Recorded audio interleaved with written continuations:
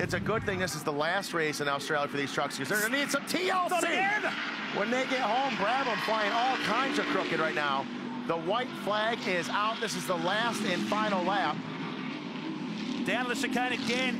Pinches the right front through the Gold Coast chicane. The two Traxxas twins turning it up to 11 on the final lap here. Oh my goodness. These guys are just wide open right now, just out on their own. Toby Price in P3 and the Arctic Cat Wildcat 1000 truck with the KTM on the back of it.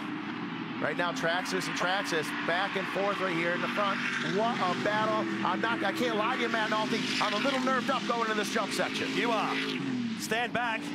Through they come, high-speed approach across the Traxxas ramp, and again, it's another one from Brabham. He had to do it, and now he's right on the back of the 2015 champ. Make or break moment here. No fear whatsoever from these two young Traxxas drivers. Brabham to the inside, smoke off both of their tires. Bump on